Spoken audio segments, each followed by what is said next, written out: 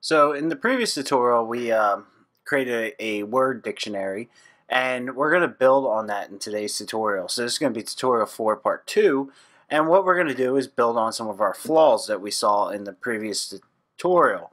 I mentioned there was a couple flaws, and we want to take a look at them. So let's go ahead and run our program. So it's Python3 tutorial 4.py.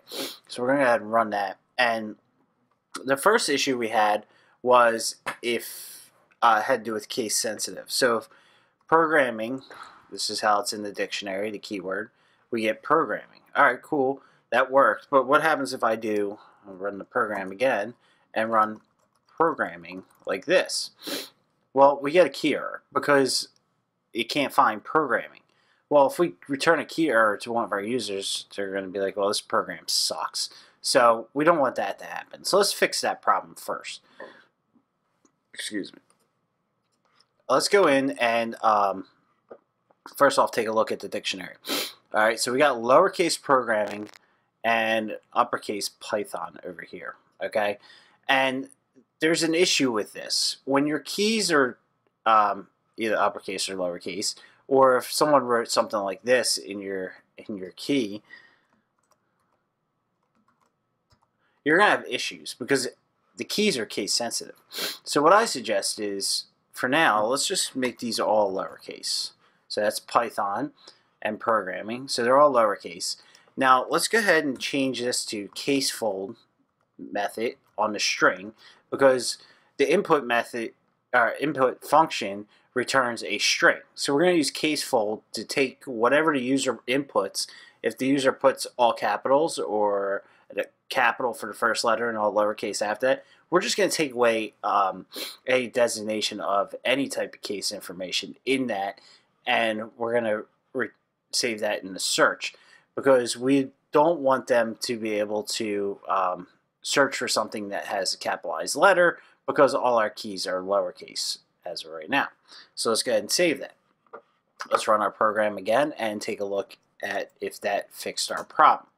So if I do programming, capital, remember when I did before, we got the key error, hit return, I get programming. I don't get a key error.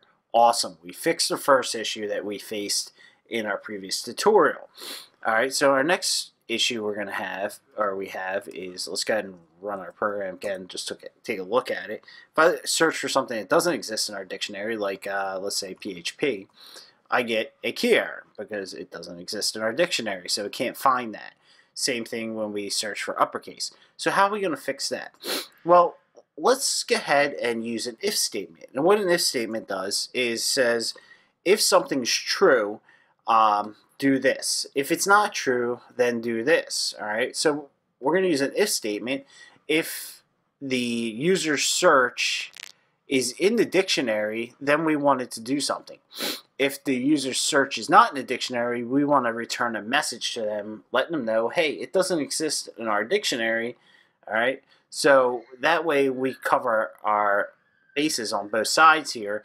So let's go ahead and create an if statement. If, so the if designates an if statement. Then we're going to do search. If search is in dictionary. Alright, so if the search term that the user puts in is in the dictionary, or the search key is in the dictionary, then we want it to do something. Well, the first thing I want to do is make, if you take notice here, right here, our key is actually a lowercase key, and it doesn't look pretty. So I want to make it look a little bit better. We're going to uppercase the first letter, and we're going to do that using the title method for strings. So let's go ahead and do create a new variable that's going to represent search. So search is the user's input, and then we're going to put title method on that. Alright, so word is now representing the user's input, and we're going to capitalize the first letter using the title method. And then we're going to take this print statement, and we're going to put this up inside, we're going to indent it so it's inside this, the if statement, so it will print this if this condition is true. Now we got to take out this search here because we now want word to be there. So we'll put word, all right, because we want to return the capitalized word, not the search term. So let's go ahead and run our program again. And this time I'm going to search for programming.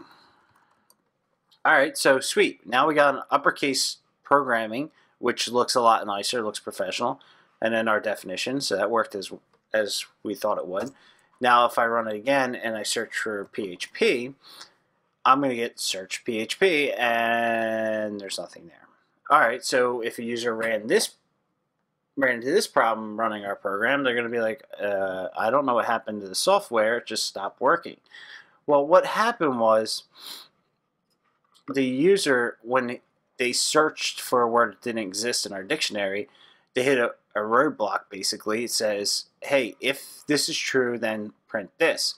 Well, after that, if it's false, which it was false when we searched for PHP, because PHP is not in this dictionary, it stops because it has no idea what to do after that point.